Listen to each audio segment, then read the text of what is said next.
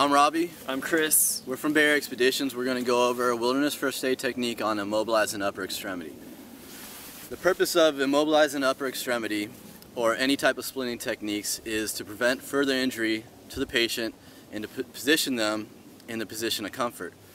Most of the times, your patient is going to present in their position of comfort. If they hurt their shoulder from dislocation or have an upper extremity fracture to a bone, they may be presented like this because this is the most likely position they're going to feel comfort with the least amount of pain. So as you can see, he's holding up his arm, he has his hand open, he's not clenching, and we're going to try to keep that presentation.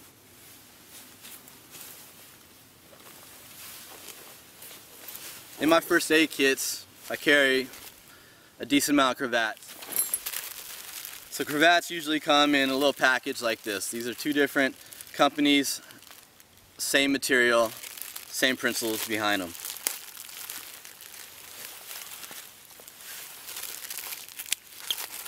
One of the easiest ways to do this is called a sling and swath. So after you get out your sling and swath material, which today is cravats, you'll set one up for the sling. I like to unfold the cravat.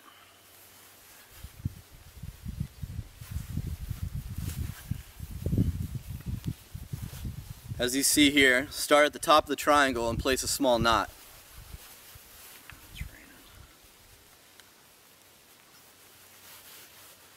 This provides a little support for the elbow.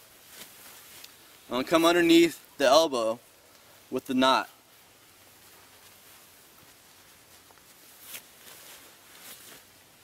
I'm going to run one tail end up and over his shoulder, another behind his back.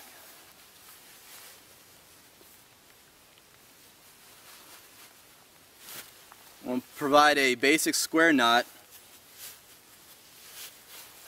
Make sure this is supporting the arm. So if he's putting weight on this, it still should support the arm. So relax your arm a little bit. How's that feel? Good. Feels good? I'm going to check his hands. See if there's good capillary refill, good color, good warmth to his hand. Making sure I didn't constrict any of that.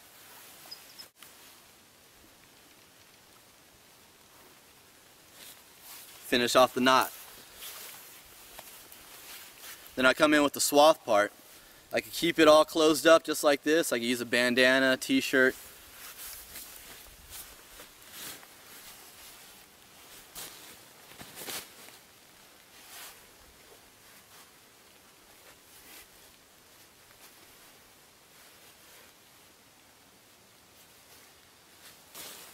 Same thing, I wrapped it around, placed a square knot underneath his armpit there, and that's going to keep his arm from flopping around. Keep it stabilized.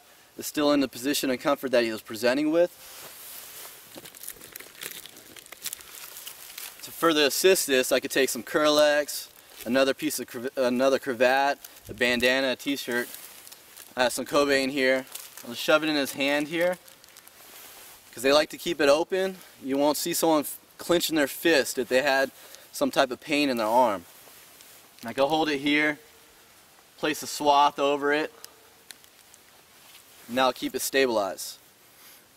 Then at this point right here, I'll just see how the patient's feeling, check his hand again, check for capillary refill by pushing down on the fingernail beds, check for warmth on the fingers. I'm not going to try and make him move too much because he's already in pain. And that's a basic wilderness first aid technique on the sling and swath. Another way of doing this is sweaters, jackets. Provide excellent material for this. You just use the top part of your jacket by the hood, put that underneath his elbow,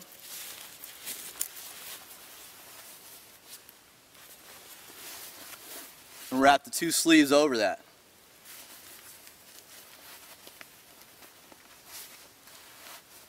Again, place a square knot over. I prefer the cravats because now I don't have a jacket.